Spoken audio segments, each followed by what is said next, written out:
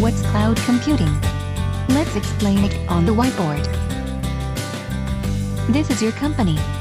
Like most, your business is probably pretty complicated.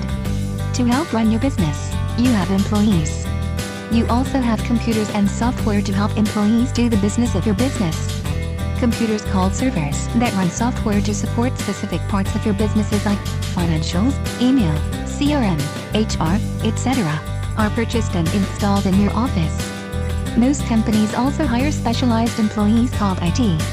Their job is to keep the software and hardware running so your business can keep running efficiently and profitably. Servers break, software needs patching and upgrades, creates more and more work for the IT employees. We call this type of work tactical IT. It's work that does not directly help the business's bottom line. Technology has revolutionized today's business, and companies need continually invest in new technology to remain competitive. All of this can be a very expensive and complex undertaking. Technology costs are unpredictable, making it difficult for businesses to manage investments and drive profitability. What if there was a better way? It's cloud computing. Cloud computing offers a revolutionary approach for businesses in how they acquire technology.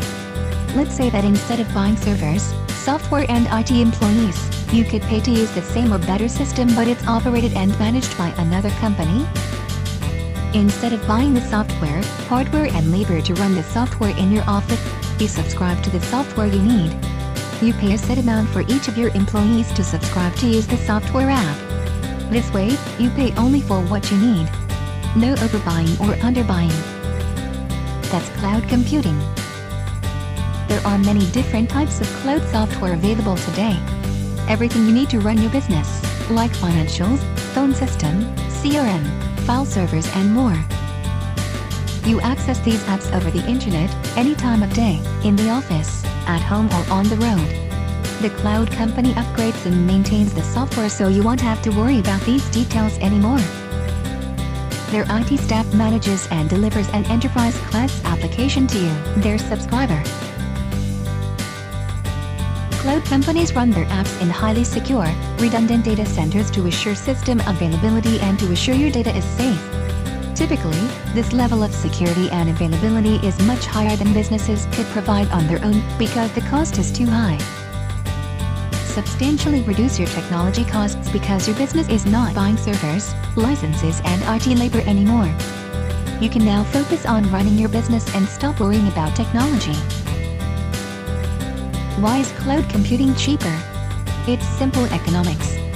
The cloud company is running a single solution for many companies.